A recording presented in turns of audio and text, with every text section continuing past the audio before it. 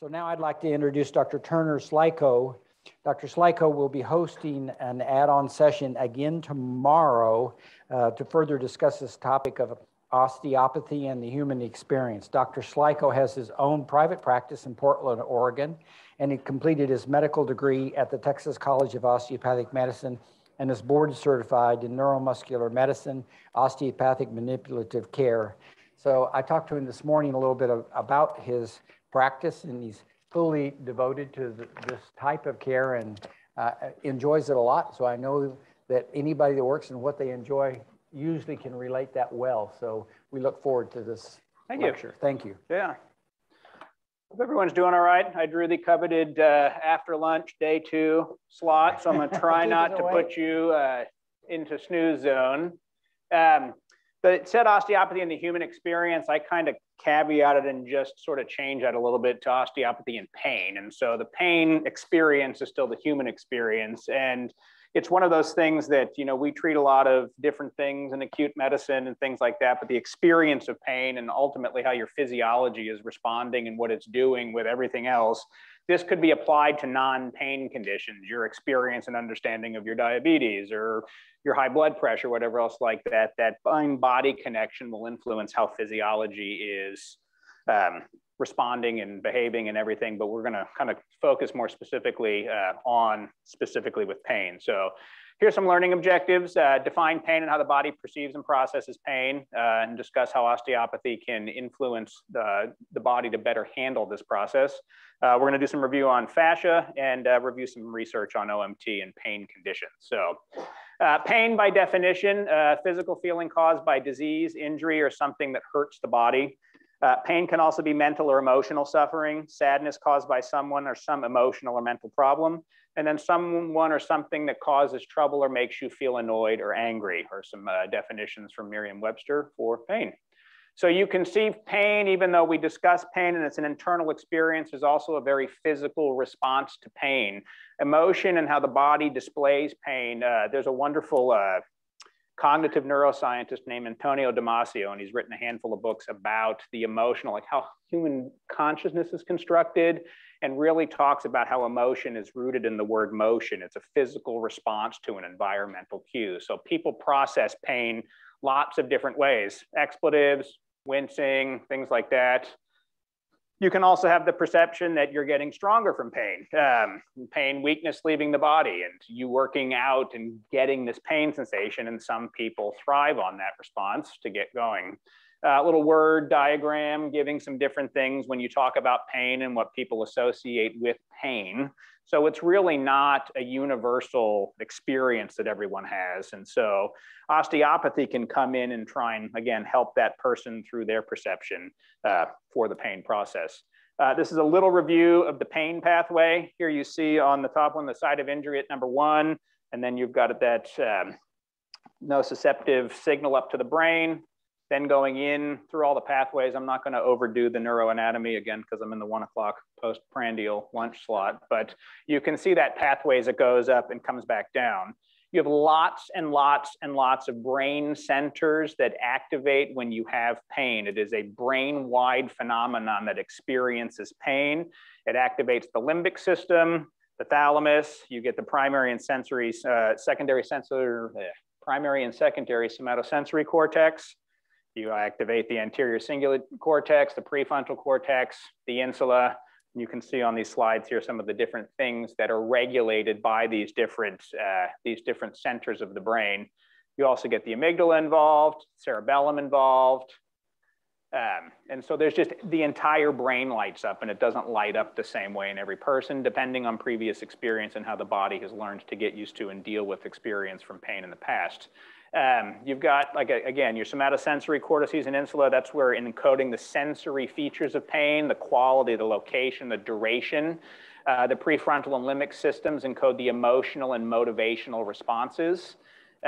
These regions are not just activated by nociception. Also, you can have other regions activated by pain, and where pain is a learned state in the brain, and you can have chronic pain state as a learned state. So basically, if one has no brain, one has no pain. So I've had a lot of people over the years get referred to neurologists in particular, and if there's anyone in here who is a neurologist, I'm not, but it's like when the headache can't be figured out, they get the pain processing, pain's all in your head, and the patient thinks that they're being told that they're politely crazy. But again, it's really, without that brain processing and integrating all of that information coming up, you wouldn't really experience pain. In addition to that pain sensation, you also have that inhibitory descending pain pathway that goes from your periaqueductal gray activation. And it is something that can be trained in people to activate, to inhibit. You can see that pain gate in the circle right there that's coming back down. You can get very, very profound analgesia by stimulating the periaqueductal gray. And some mindfulness practice and things like that can work towards activating and turning that down. There's lots of examples of it. There's a gentleman, I don't know if anybody goes looking on the internet, there's a guy from Holland named Wim Hof who does a lot of breathing meditation. I do his breathing meditation every day. The man can sit in a tub of ice to here for 2 hours with no change in his core body temperature. He doesn't process pain as a nociceptive thing, or cold as a nociceptive thing, because he's trained his body physically to not care about the pain. If you get it to where you don't care, that's like, again, I told you that it's a body motion thing, your autonomic nervous system is not gonna have that fight or flight reaction to that stimulus. It doesn't have to be cold. It could be anything you're thinking of. When your autonomic nervous system doesn't respond and go hypersympathetic, then you don't have changes. Your vascular tone is different if you're in fight or flight, if you're not in fight or flight.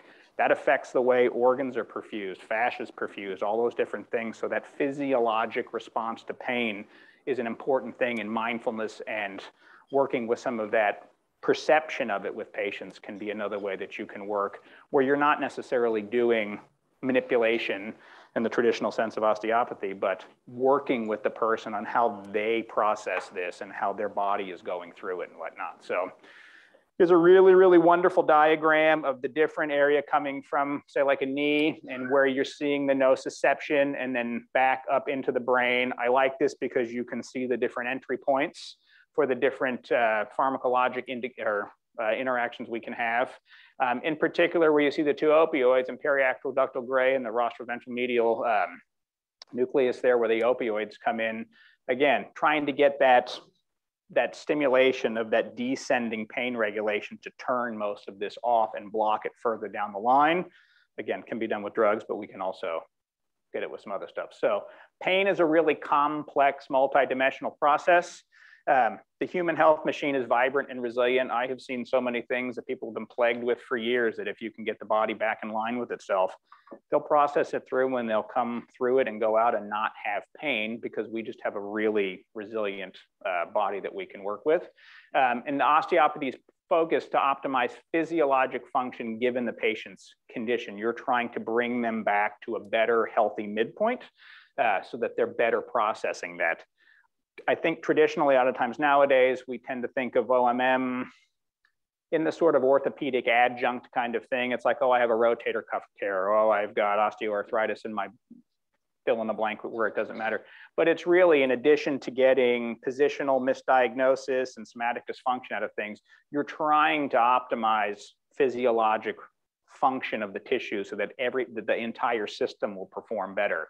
If you have something like knee pain or pneumonia, or any other thing, it's really like your lungs are not sitting in the hospital having pneumonia while the rest of your body is out at Starbucks getting a coffee. You as a human being have pneumonia. And so the human being has pain, and the human being's function has to be, the better you optimize it, the better it works. So Urban Core, if anybody doesn't know that name or doesn't remember that name, was a physiologist that came into osteopathy, I think back in the 70s or the 80s, with the goal of disproving osteopathy and saying that it didn't work.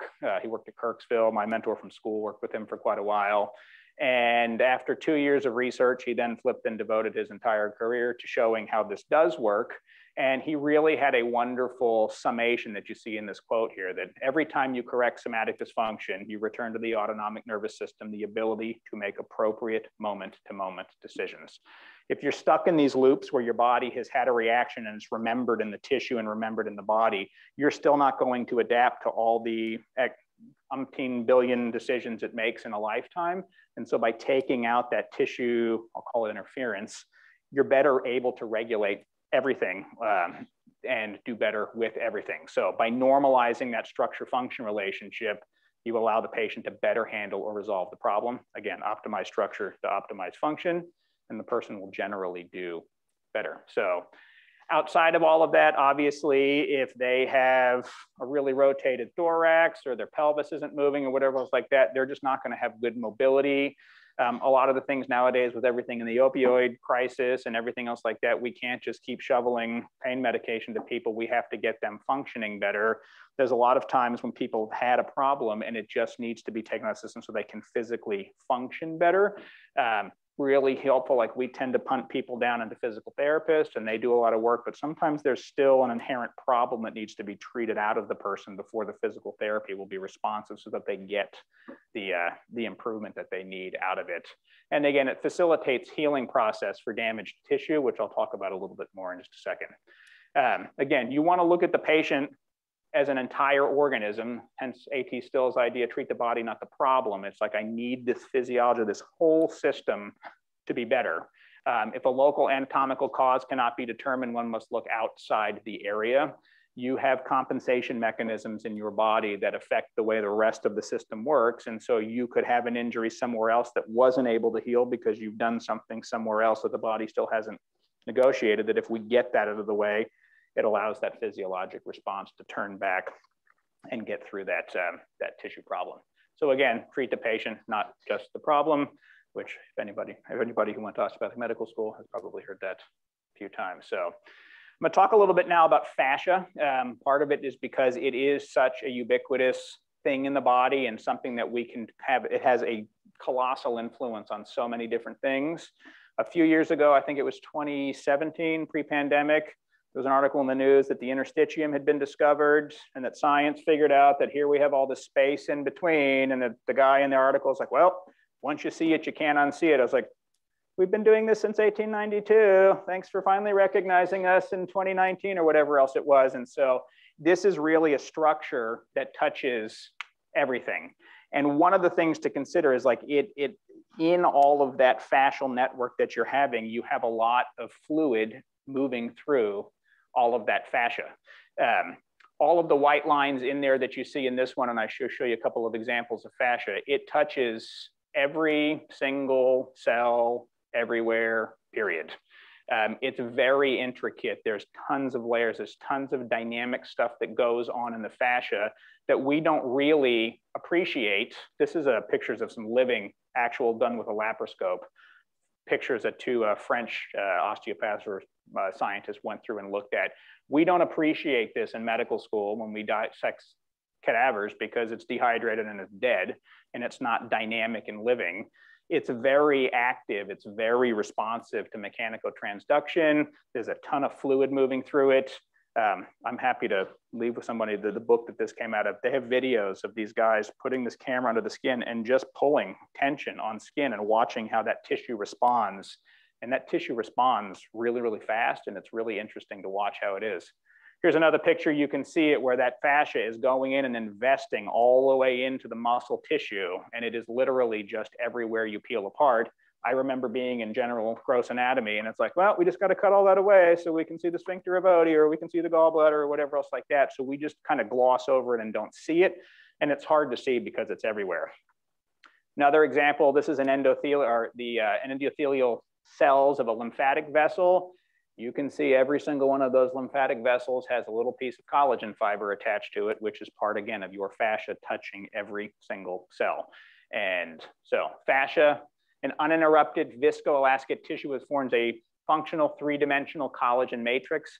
It penetrates all structures of the body from head to toe. It's a functional organ of stability and motion, and it is very much not a passive structure. Structure of fascia, you've got collagen, resistance, provides resistance and tension to tension and stretch. There's 28 different types of collagen in human fascia and multiple combinations of collagen. On that collagen, you then have a lot of proteoglycans, which are the major component of animal extracellular matrix, involved in binding cations as well as water. It can regulate movement of molecules through the matrix, and then also serve as a lubricant to the tissue. Then also in there, you've got the wonderful fibroblasts that are involved in wound healing and repairing this structure that we drive around all day long. Some of the glycosaminoglycans, and you can kind of take a look at that. I'm not going to read the whole thing. All of these different things in helping provide structural support, holding on water. The gags have a lot of polarizing to hold water on this fascial structure. And so I really, really like this diagram here because you see the collagen fibers in yellow, and then you see all of those different fibers that are hanging off of that collagen matrix, and then you see the cell that's going on and attaching onto that. And then not in this, but then you've got that whole microtubule, microfilament network inside the cell. And so this is really all connected to itself, so that basically fascia is the sponge that brings that into the body that we are still a watery thing from the moment we're born to the moment that we die. Water, as you guys know, does a lot of different things in the body.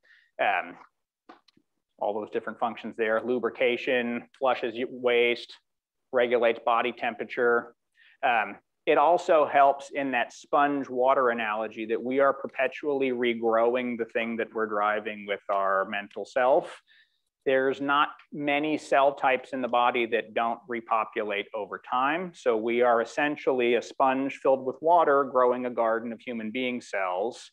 And that's where you get into some of the things A.T. Still said in the past about irrigate the withering fields, because they won't grow properly because they're not getting hydrated and nutrition in and out of the cell system. So we are perpetually regrowing. I mean, again, like we think of the skeleton being the skeleton's replaced every 10 years. I mean, you regrow most things. You don't regrow things like lens cells in the cornea. You don't regrow nerves in the central nervous system. The heart muscles also stop growing. And if you think about some of the deficits when we get things like strokes, and it's such a detrimental injury to the patient, is because we can't regenerate that back up, but a lot of other things we can regenerate. And again, all of that tissue functioning better by allowing better representation of one structure to another and making sure that tissue is healthy and flushing fluid the right way is paramount to proper physiologic performance of your patient. A fetus, when they're born, is approximately 94% water. By the time you're old and gray, you're 50% water. So you're still more water and empty space than anything else in the body. And it's important that that water keeps moving through. If anyone here in Oklahoma has a swimming pool, I live in Oregon and it's not worth it. If your pool filter is dirty, that pool turns green because it's not circulating fluid properly through. Oil filter in the car the same way. That same thing goes with fascial tissue as well. This was just some statistics by body tissue from a guy who dissected and weighed out all the organs in 1945 of an average 35-year-old male, that you can see even the skeleton is 31% water. Everything else otherwise is 60% or better water. And so water is really, really important, which we all know. Plasma, 92% water. It constitutes 55% of your blood volume. Obviously, we need to stay hydrated. People feel thirsty when they've lost 2 to 3% of their body water, but their mental and physical performance is impaired at 1% of body water loss. And so it's important to keep the body hydrated. You can drink 12 gallons of water in one day. If your fascia is restricted and you have impeded fluid motion through that fascia, you're not going to hydrate the cells growing off that sponge as well as they would if they were properly hydrated, and it's just going to change function. So again, that's what part of what we're looking for. Osteopathic manipulation, in addition to correcting rotation and side bending and flexion and extension and et cetera, is also the goal about to restore unobstructed fluid exchange in the tissue. So that comes back through and flushes that's what we're trying to do. Obviously, then you have to have the person stay hydrated. Just more evidence with this, why a plant-based diet can be beneficial to people, because you need water in the frame. Common dehydrators, I'm sure you guys know a lot about these: alcohol, high salt content, caffeine at higher doses. Coffee is protective against your liver for alcohol damage. So the more coffee you drink, the better it is. So don't stop drinking your coffee, but just know when I think it's 200 milligrams of caffeine is when you start to get dehydrated. I may be wrong. Somebody knows the answer, you can correct me. But the other one in particular there, because my son is always asking me, Dad, can I get a Gatorade? Dad, can I get a Gatorade? Is high sugar drinks. Gatorade in a 32, I might have this a little bit further down. Gatorade in a 32-ounce container has 14 teaspoons of sugar in it. There's 14 sugar cubes in one 32-ounce bottle of Gatorade. It's really Kool-Aid with a little bit of electrolytes in it. So he can drink Pedialyte, he can't drink Gatorade. He's always angling for the Gatorade. But people go, Monster Energy, all those different things, a lot of the sugar stuff. I heard on the radio last week in Oregon that they're now making apple pie Pepsi and a couple of other flavors of Pepsi, that they found a way to put more sugar in Pepsi, and people just keep drinking it and you get dehydrated. Your body's just not going to function properly. So going back to the pain conversation, those signals going in and through all those nerves, which are also made of water and fluid and everything like that, you're just going to get distortion of pain signal, and it's going to make it not, you can't adapt and process it the same way as if you were properly hydrated and moving properly. So fascia, fiber orientation is really, really important when it comes to fascia. Your fibers are oriented parallel to predicted force vectors.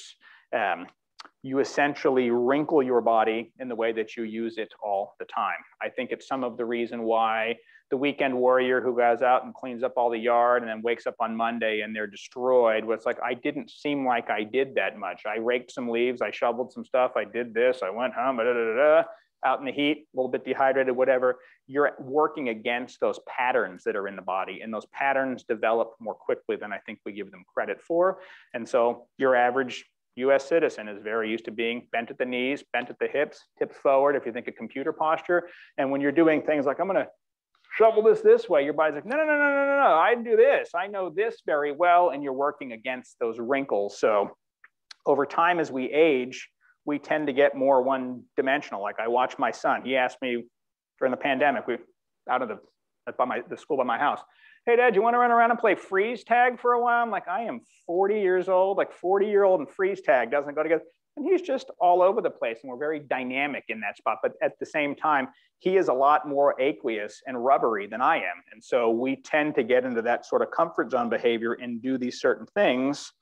And then when you step out of them for that rare experience, it can really mess with someone else like that. So that's where things like dance, yoga, Pilates, rock climbing, all these multi-dimensional movements that we're not used to doing in the majority of our weekday allows that fascia to respect and understand that I need to be able to do those things also, and not be stuck in this prodrome of I'm stuck in a seated position. So that's some of that other benefit that comes in addition to strength and meditative approach and everything else like that. So the other thing interesting with mechanical transduction is that it does change cell function. You can influence the genome faster with touch than you can with drugs. It will transmit that force and activate the ability for the nucleus and the DNA to unwind. I remember reading an article when I was a resident about how the cranial rhythmic impulse affects DNA replication, because that fluctuation of fluid through the system affects the way that the DNA will zip and unzip. And so it can cause problems at a genomic level. The other interesting thing, there was a big research, or not a big research article, but there was some research done on fibroblasts in fascia, and that when they are morphologically distorted, they do not display their genome the same way as if they're not distorted. And so when you have this fascial network that's all bound to itself and it gets hung up on itself in the wrong way, those fibroblasts can't fix it unless we get the fascia unbound to repair. The goal is to get it to repair, and that, I mean, it was very noticeable in the study that was done. So your fascia is also very, very innervated. There's free encapsulated and non-encapsulated nerve endings. You have proprioception, vibration and pressure, stretch, heat.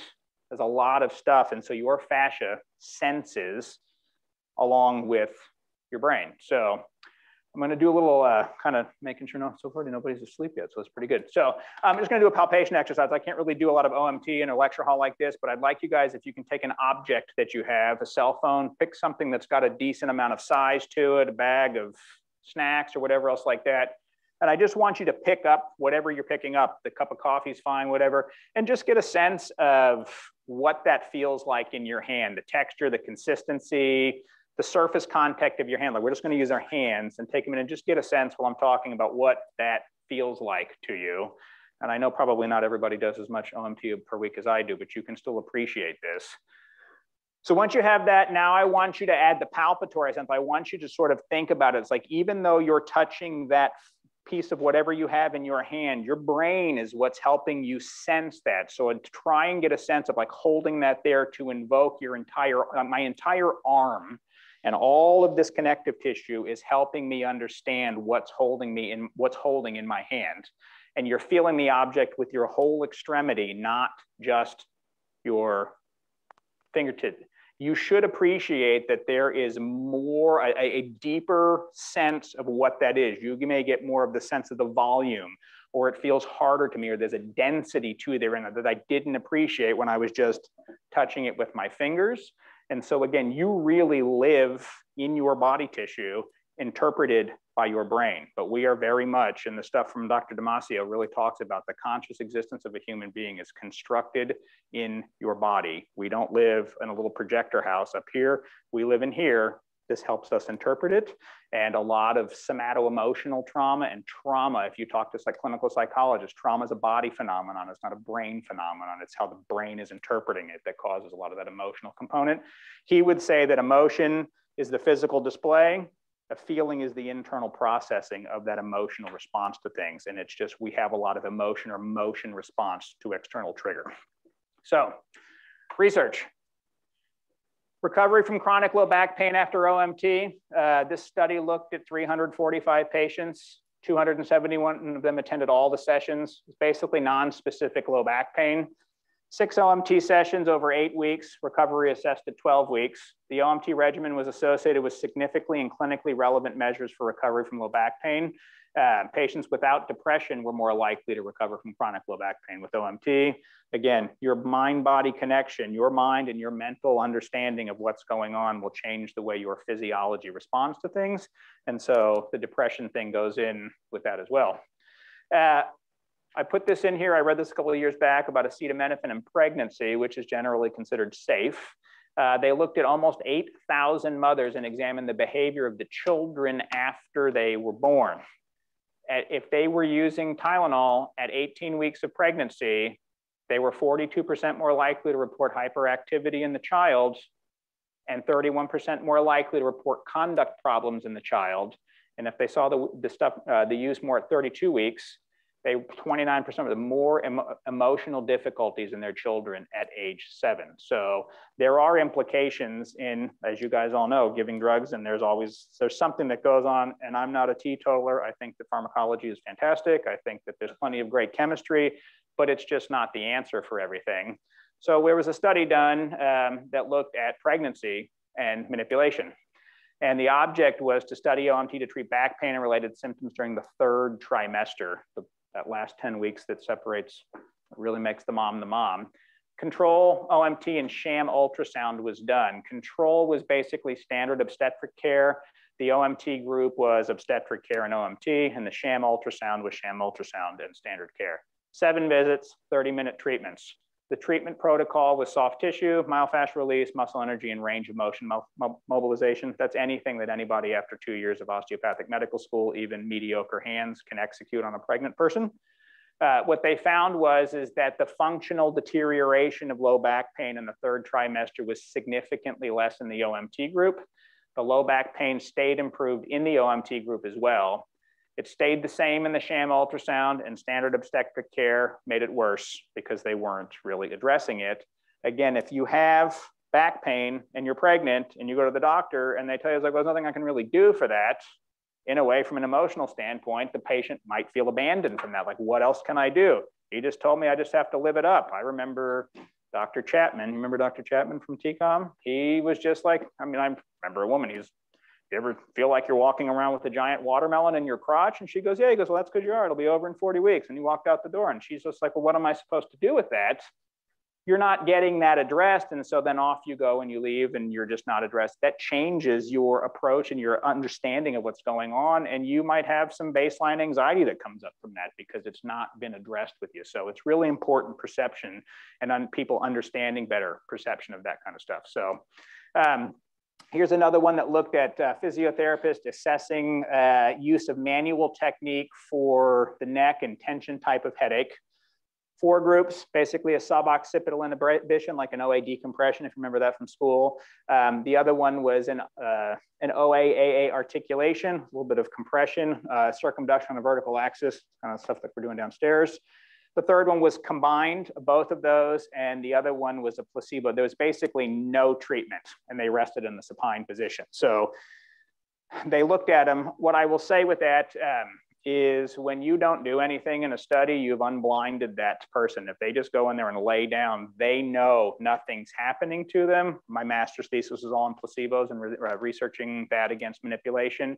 If the person's not convinced that you went in there and did something, they know you didn't do something, so they can arguably make their pain. It's like, well, now I'm subconsciously in my treatment group, in my sham group, what am I? When you know you weren't treated, you can report it worse. So you can see an artificial effect of it's like, this got worse because I know nothing happened to me against the people that do. So convincing shams, they don't have to be sham motions of manipulation, but you have to convince the person that they've had something addressed in their system, just a caveat. So that may skew it a little bit. The outcomes were based on a headache impact test, a disability inventory, pain intensity, and craniocervical range of motion measurements at baseline and the conclusion of the treatment. What they found was statistically significant results found at the conclusion. All 3 treatment groups did better versus the placebo. And again, placebo with a grain of salt, and the fact that it was only 84 people, but most OMM studies are not gigantic because funding and ability and access and whatever else. The OAA, that articulatory intervention, was as effective as the combined and also more effective than the suboccipital inhibition alone.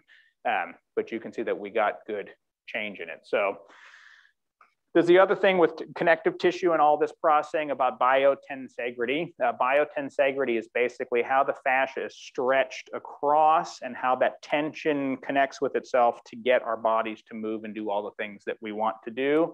I will explain this to patients in a way that it's like the fabric of a kite and the sticks of a kite do not make the kite fly. You have to physically stretch the fabric over the kites to get the tensegrity over the frame that then it will catch air and fly.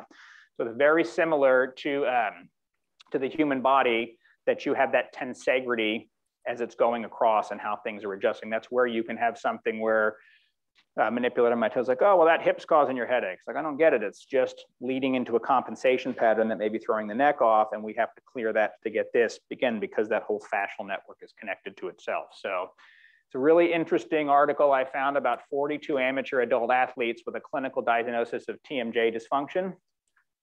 They looked at it, and I don't remember why they got on this, but there was no previous hamstring injury. This study looked at basically adding hold and release proprioceptive neuromuscular facilitation, which is essentially muscle energy, on the hamstrings. And then they did that in comparison to ischemic compression of the masseter muscle. What they found is after stretching your hamstrings, you could open your jaw better.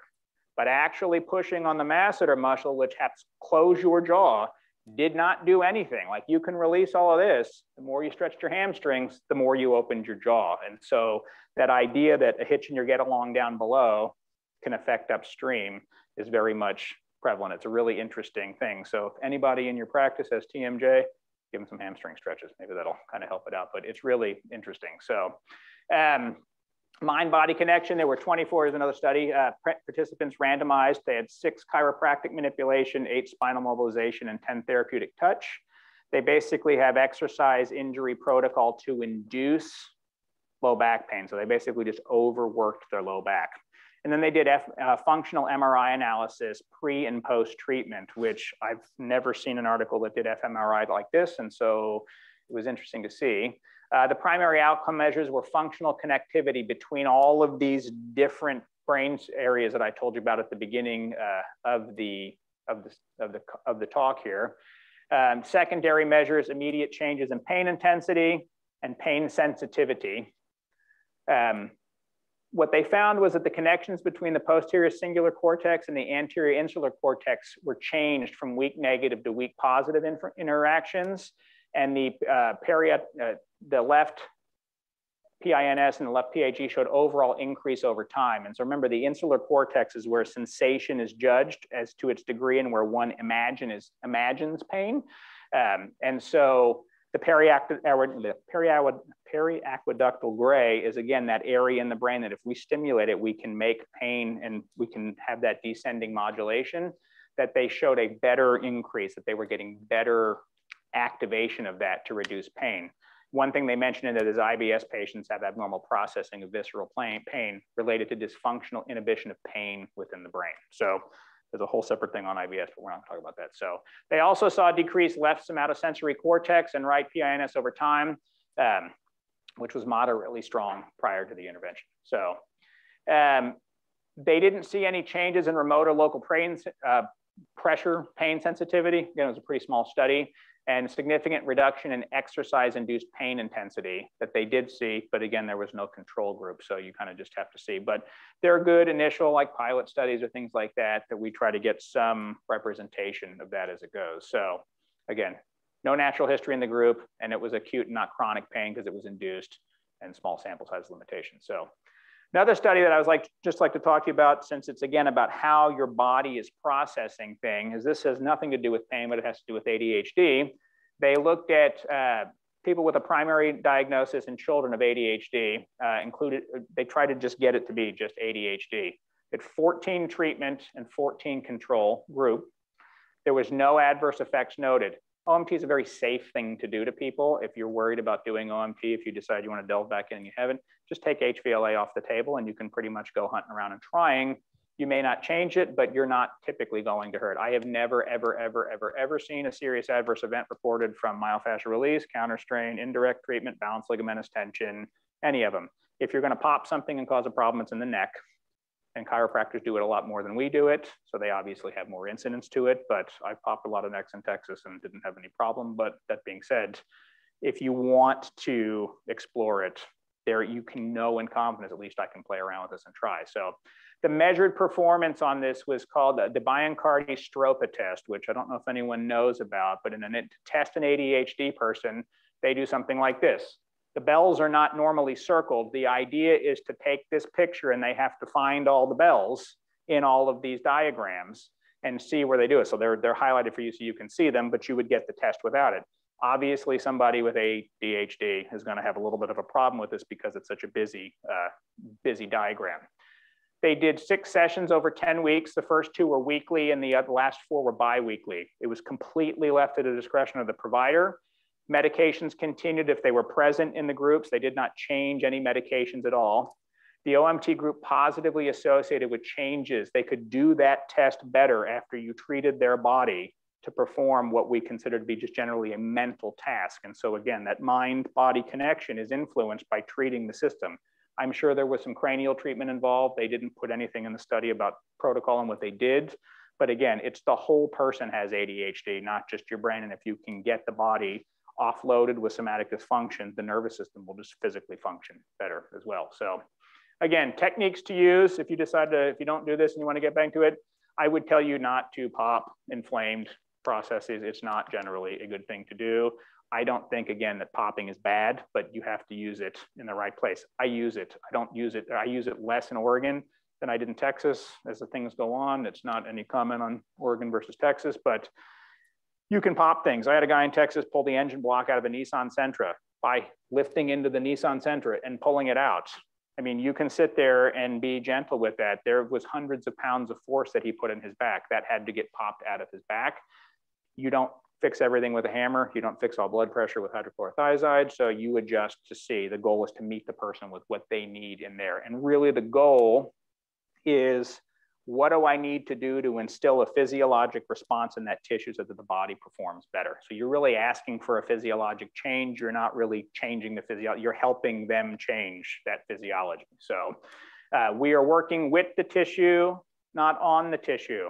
It's something that, again, if you do some OMT and you keep that in mind, you are asking something of your patient, just like going in and asking for lifestyle changes, or I need you to start exercising, or you need to quit smoking. You're asking your patient to do something different for you. The only difference with OMT and that clinic experience is that I'm asking you to do it with my hand, not my mouth. It's still a physiologic conversation that you're having with the person when you interact with them with OMT.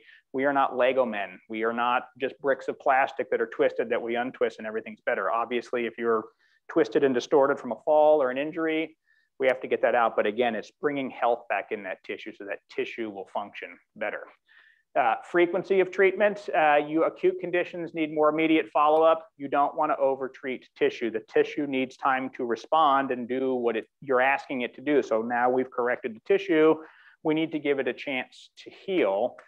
In body working in general, there's a lot of people, it's like, well, I just want to keep coming back because you've helped me, There's a lot of, it's just another thing on the expectation management with patients, that if you explain to them what's happening, you don't sit here and do it. They are supposed to do it for you. You are supposed to get paid for them doing it for themselves. And so you got to give them a chance. If you can explain that to people, they understand it better. Otherwise, they just want to keep coming back. Chronic conditions, if you work on them, they're chronic, they're old. We don't expect a chronic condition to change in 1 or 2 treatments. If you talk to old osteopaths, everybody's got a handful of people that they took 1 treatment and boom, everything's amazing. That is the exception, not the rule.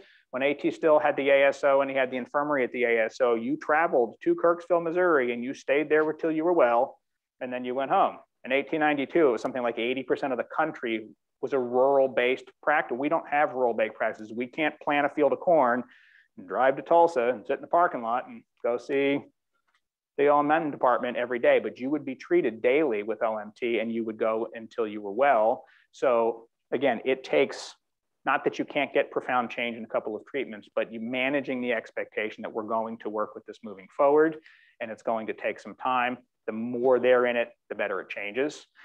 Getting the patient involved and invested in their healing process. Sometimes it's just education with the person. Sometimes it's, I need you to do some stretches. Half the time I give people stretches to bend their fascia the other way. I don't really care about the muscles, but it's like, we have to pattern this out. But the better they understand, obviously the better they'll do. It goes across the board with medicine. So injury and manipulation, just to keep this on, this was from May 2002. They estimate the incidence of serious complications range from 1 per 2 million to 1 per 400,000.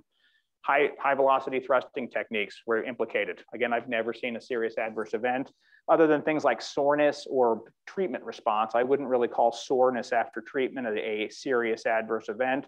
You get sore when you go to the gym because you're asking your physiology to be different. Me treating you and you getting sore is you just went to the osteopathic gym and we're getting that soreness response. So it is something, if you change an old lesion in the system, the people will get sore, and it doesn't take a lot of force to make that happen. I've had numerous people like, wow, I was sore for a week. I didn't think you did that much to me. But the whole system, since it's tied to itself and it's hitched, when it changes and you can take that key lesion out of the system, the whole system will adapt. So you're going to get sometimes some soreness with it.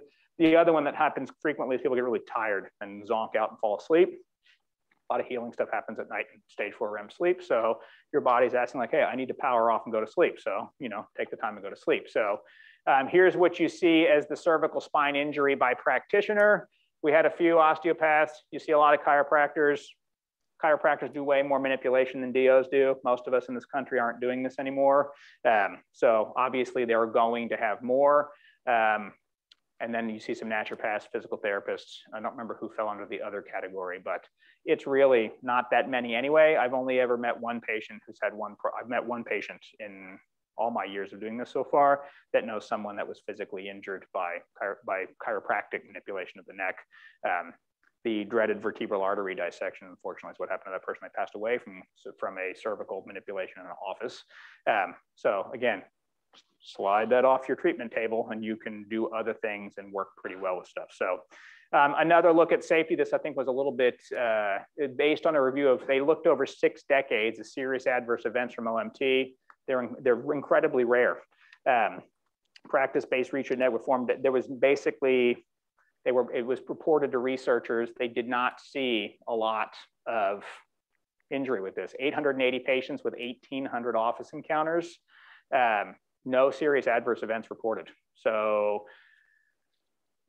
in big corporate medicine, there's a lot of, I don't know if you should do that because I don't know what it's going to do. And the reality is it's fine to do it if you want to do it. I think osteopathy is something, since, you learned it in school for the burnout thing that's going in medicine, that you can get some of that back to let me relight some fire and do something else to try and bolster my job satisfaction by getting changes off of things. I get referrals from people like stumped neurologists, stumped rheumatologists, all these other, it's just well, let's just see if we can optimize your body to do better with this condition. Headache's a classic one, but it applies to lots of different things. So again, a very safe thing to play around with and try. When to refer.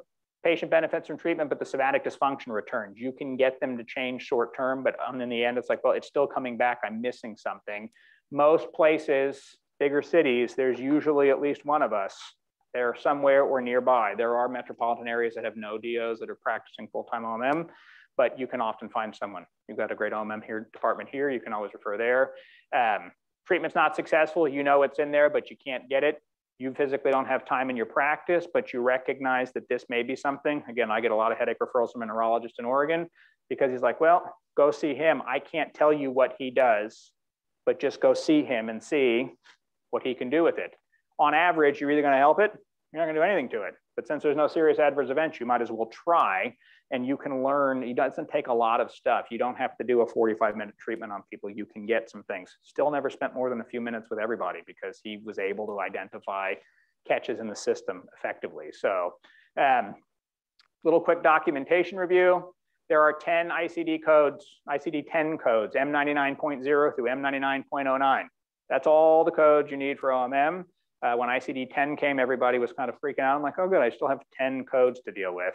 You tend to primary diagnosis like spondylosis of the cervical spine, rotator cuff injury. You can put pain in the fill-in-the-blank region as the primary diagnosis and list. You have to add the 25 modifier to E&M code to show that you did the procedure on the same day as the office visit. And again, the CPT codes for actually performing the manipulation are based on the number of areas that you treat, 98925 through 29. Every 2 regions goes up a level.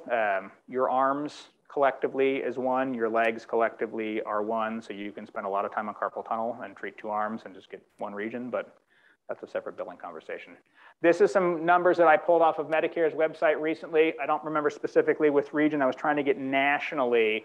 This is what you get paid for doing OMT out of Medicare for regions based on things, facility and non-facility fees. You can augment, not that we're doing this all for clinic revenue and clinic productivity, but patients like it when you do this to them. They don't know they like it because nobody's doing it anymore, but they don't even know to ask for it, that you can add some. I have had primary care doctors carve off an afternoon.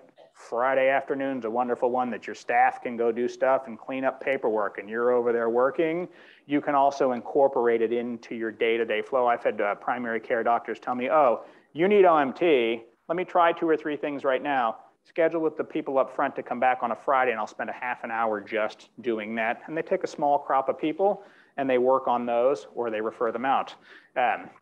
If you treat 10 patients a week with a month off a year, 1 to 2 regions, your right innominate is anteriorly rotated. I'm going to muscle energy that back to middle. That one technique, first and last patient of the day, 48 weeks a year, you'll pull in an extra almost $15,000 into clinic revenue.